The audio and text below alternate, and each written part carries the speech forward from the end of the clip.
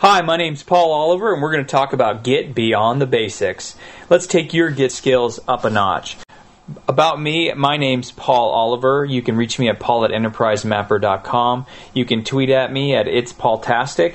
You can throw some Satoshis or Bitcoin my way if your wallet has a few that you want to get rid of. You can just scan that QR code, and I will appreciate it. Alright, before we start, I like to get you guys thinking about a little bit of beatboxing because I like to also teach you something you can impress people with. Beatboxing is not hard. It's really just a control over your lips and mouth and airflow just like you do when you're talking.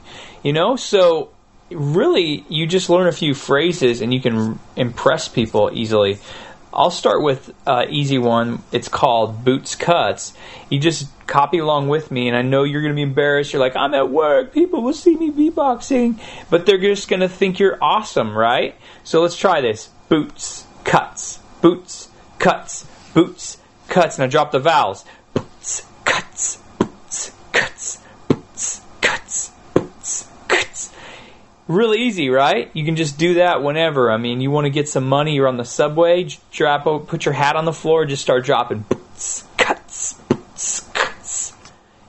I don't expect any royalties, but if you wanted to send me some, I'm cool with that. Some vocabulary. Git can be confusing if you're coming at it from another source control tool, for example, TFS or TFVC. In the TFS world, create workspace and get latest is what a git clone is.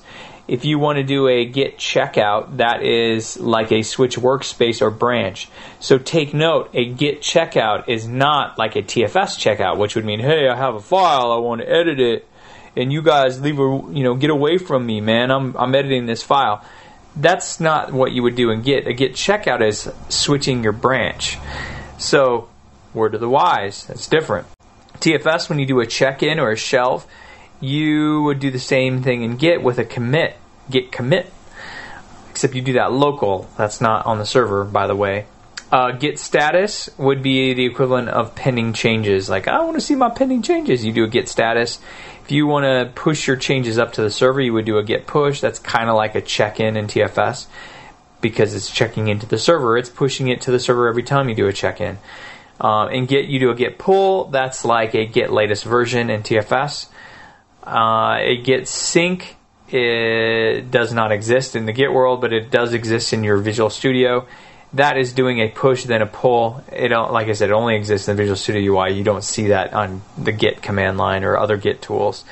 That equivalent, it's really just doing a check-in and get latest version in the TFS world.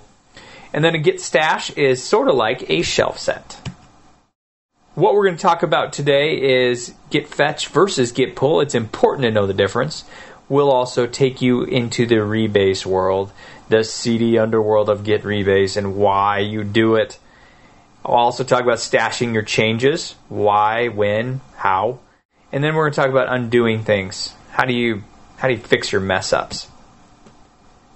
First, we want to talk about git fetch versus git pull. This is confusing to people. Why do you do a git fetch? Why do you git pull? A lot of us will just do git pull because that's what we see in the tutorials, when the git fetch might be a better tool to use. Git fetch will update your local copy of the remote branches.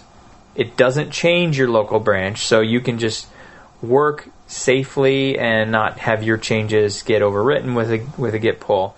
And it's safe to do it anytime. Now, a git pull is like a git fetch followed by a git merge. It changes your local branch because it's merging code into what you're working on, and it can be unsafe at times. If you expect your code to stay the same and all of a sudden your git pull kind of switches up your files and changes them, that might be something where you'd consider it unsafe. Here's how a git fetch works. Here's your local repo, and then here's your remote repo. And let's do a git fetch and see how the changes from the server, C3 and C2, are now brought over. And you can see how the commit messages are pointed, the commit branches are pointed to those C3 and C2. Master hasn't changed locally, and you can see foo and origin master are brought down accordingly. It might take you a few times to watch this just to get the concept of it. perform the git fetch. Here comes C3, here comes C2. Those are commits, by the way. You can see how origin master and origin foo are pointing appropriately. And your master, C1, your changes haven't been merged in. So it's a nice non-destructive way of working with your source code. Here I'm going to watch it one more time. You can see the git fetch be performed. You watch how those commits come down C3 and C2, and the commit pointers are updated accordingly. Here's how a git pull works. So we're on master, and there's origin master, and now here we bring down C3, and we merge it with C2, and that makes a new commit, C4. Watch this again. On the server, the C3 is brought down, and then we merge C3 into C2, making C4. One more time. You can imagine, if you were not expecting your code to change, how a git pull might be surprising behavior. Next beat we're going to cover is baboons, pigs. Baboons, pigs. Try it with me. Baboons, pigs. Baboons, pigs. And then drop the vowels. Baboons, pigs. Baboons, pigs. Baboons, pigs. Baboons, pigs.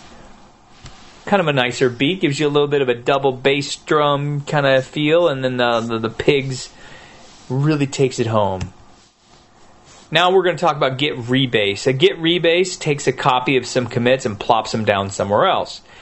Why you'd use this is for a cleaner history. So you can see on the screen there's a lot of merging going on, a lot of diverging branches, and it can make for some tricky history forensics. You want to figure out, why did this file change so much, or what's going on with the code base.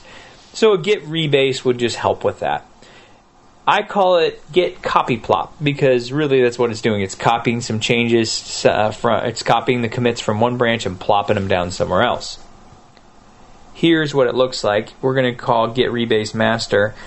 You can see how bug fix is brought down, and we just drop it down on top of C2.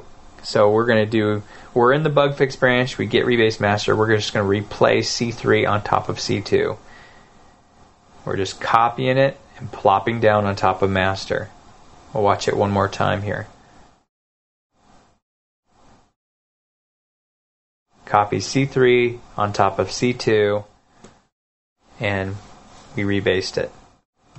Git copy plop. Alright, here's my favorite beat. This is a nice one. It takes a little while to memorize the words, but once you do, it's a nice effect. So it goes, born to be clever, too clever to be too clever to be. Born to be clever, too clever to be too clever to be. Now let's try it without the vowels and the L's. To be clever, to clever to be too clever to be. Born to be too clever, to clever to be too clever to be.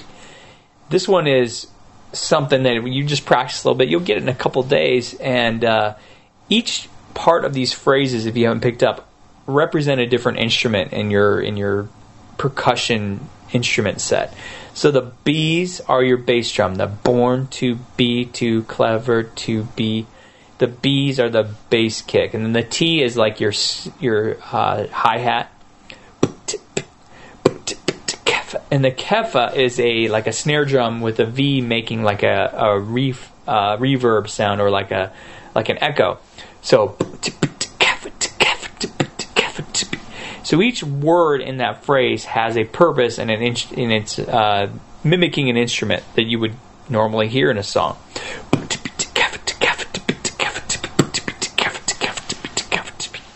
Practice it. It'll be awesome. So now, stashing. Why would you stash? Well, here's your scenario. You're in the middle of working on some stuff. It's not ready to commit, and your boss comes over and says, drop everything and fix this bug in production. And you ask, do I create a branch from all my half-baked stuff? And the boss doesn't know Git, and they're all, I don't know, maybe, I don't know. And then you say, Paul, what do I do? You tweet at me at It's Paultastic, and you send me a message. You're like, what do I do? And I say, no, you stash that stuff, man. You stash those changes, and you can get them back later. Let's see how you do it. So here's a Git stash. We're using Git extensions here. I'm just showing you have two things to commit. So let's go down to commands, stash changes. here are the changes. Do you want to stash this stuff? I'm like, yeah, let's stash it. I click Save Changes. It gives you a little quick message, and now it's stashed. And look, commit is empty. There's nothing to commit. You just changed your local stuff. And I'm like, whoa, this is cool. I even do commit. There's nothing there. Did the stash even work? Yeah, you can see the stash and get extensions. It shows, like, there it is. So I'm like, okay, cool. I got my stash. So then you can do a pull. Let's pretend you had to stash because you had a merge conflict or something, and you can, the pull worked now. The stash was successful. But now I want to bring my changes back in. So you go back to get, the command stash changes, and let's just click apply, and bang, we just brought those files back from life. I go to commit, and you can see the changes are sitting there, the messy changes. Now I'm ready to commit these changes.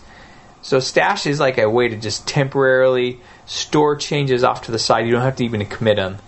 And there's some neat things with stashes that also allow you to make a branch from the stash. There's a lot of ways to do a stash, so I just wanted to show you how to do it with a tool like Get Extensions.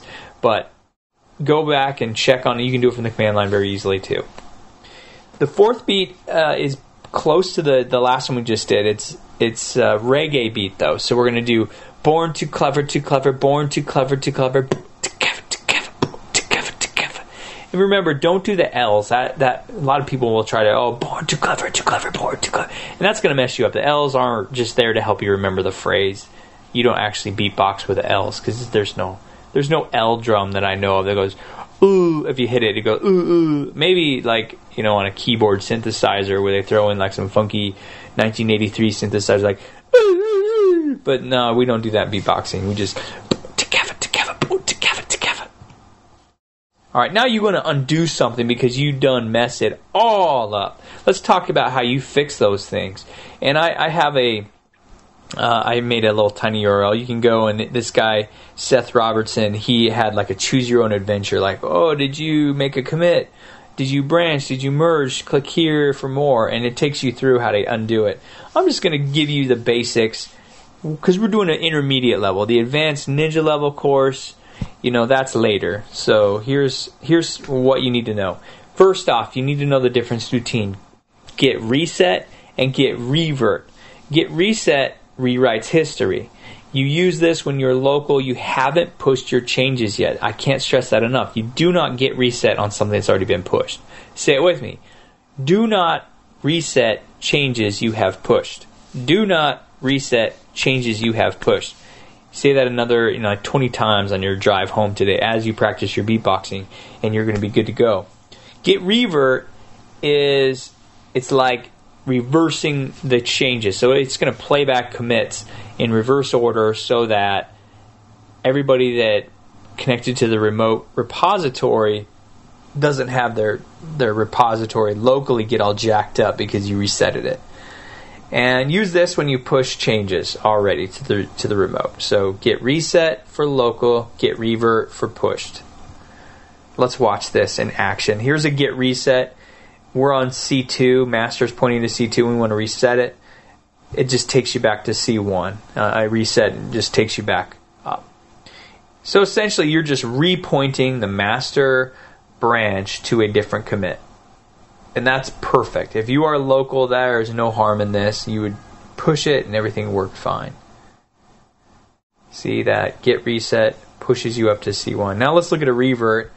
Same thing, but now remember we've pushed this. And then we can't just set it back to C1 and mess everybody up. So here's a get revert. And look at how it takes C2 and reverses it and puts it back on C2. So C2 is just the opposite. C2 tick is the opposite of C2. And C2 tick would be, the code would be identical to C1. If that makes sense. C2 tick would be the opposite, would be identical to C1. And then you can push it and everybody will see kind of like the reversion of what you just revert, you revert, but they wouldn't have a jacked up local repo. All right, that's all I can cover today. My name's Paul Oliver. Email me at paul@enterprisemapper.com. Tweet at me at itspaultastic. Bitcoin me at that QR code you got on your screen. Thank you.